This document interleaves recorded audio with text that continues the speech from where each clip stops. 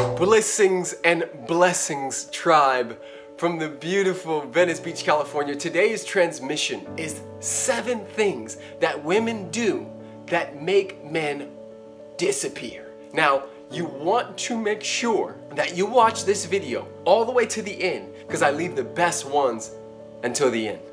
So, mistake number 1 that a lot of women make when they first meet somebody who they're really excited about. And I get it, you're excited. But the first mistake that a lot of women make is trying to push for commitment too soon. You just met the guy. Leave some space, leave some room for him to marinate, for him to fall in love with you, for him to see who and how you guys are as a couple, whether you have the title or not, right? Because the moment you and a guy start texting or, you go on a couple dates, yeah, you don't have the official title yet, and I know that our society has set it up in such a way that makes especially women want that title, but the women who often get the title and get the ring and get the man are the ones who aren't actually pressing for it. Because guys want to make the decision for themselves, and so if you are throwing little things in there and pressing for, so my mom asked me, or my friends asked me about you and I didn't know what to say, and they were like, oh, is he your boyfriend? And then I was like, I don't know. Right? They get that. They can see it and smell it from a mile away. So mistake number 1 is trying to push for commitment way too soon. Pump the brakes, chill out, have a good time. This may not be the guy. This may be the guy before the guy. So just enjoy the process.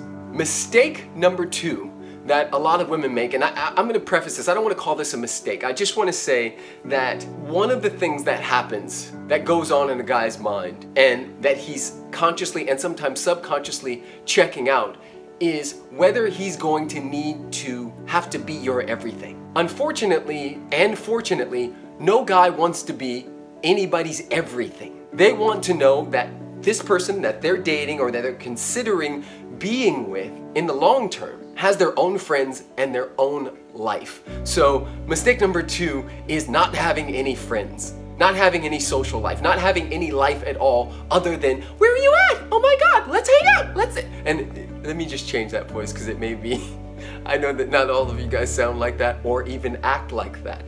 However, having your own life and your own thing and your own friends is very attractive to a guy. And so if he believes that he's gonna have to, and I know it can be a get to, but let's just hear me, that he's gonna have to be your best friend, your brother, your sex partner, your everything, this is a lot for a man to hold, especially when you guys are just starting to date and get to know each other and like be in each other's space. And I've heard and seen, I've dated women who had friends, but when they started dating me, they kind of got rid of all of them and they disappeared. Ladies, that's a mistake. Men come and go, but your friends, those are the people who stick around when you're crying about him leaving. So keep your social life. Mistake number 3 that women make very early in relationships is texting too much. I know this is a new world problem, but guys really aren't that into like a lot of detail. Like if you were to ever just like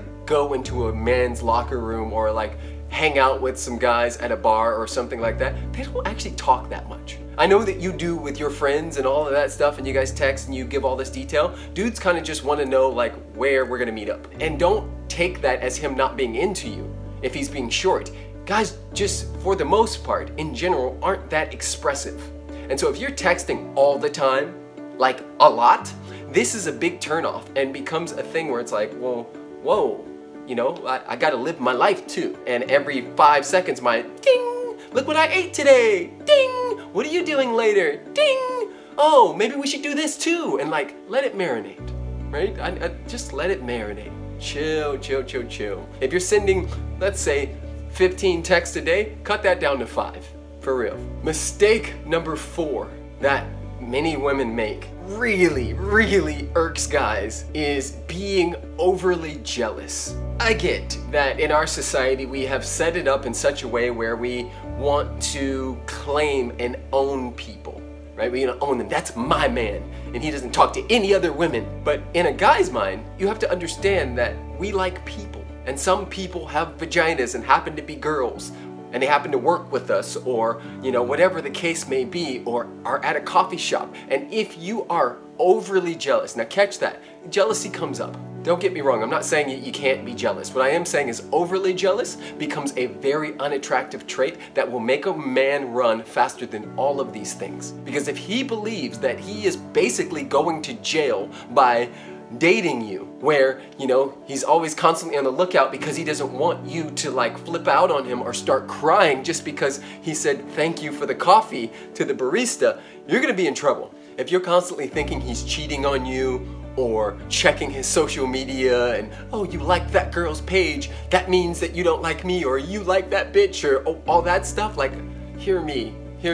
I'm saying this from the sweetest place possible. That's pretty hard to deal with. So, like, just pump the brakes on it just a little bit. Catch that the ego is trying to trick you into thinking that you need to possess and own him, and that you can actually do that in the first place. It's an illusion. You can't control him. So you're better off trusting him. And I get that your past, and maybe someone cheated on you in the past, or something you saw modeled by your father, or whatever the case may be, that has you, extra on guard, but it doesn't do good for anybody when you are overly jealous. Mistake number 5 goes with number 4, which is being a drama queen. It's really difficult to be around anyone who's constantly like on a crazy ass yo-yo.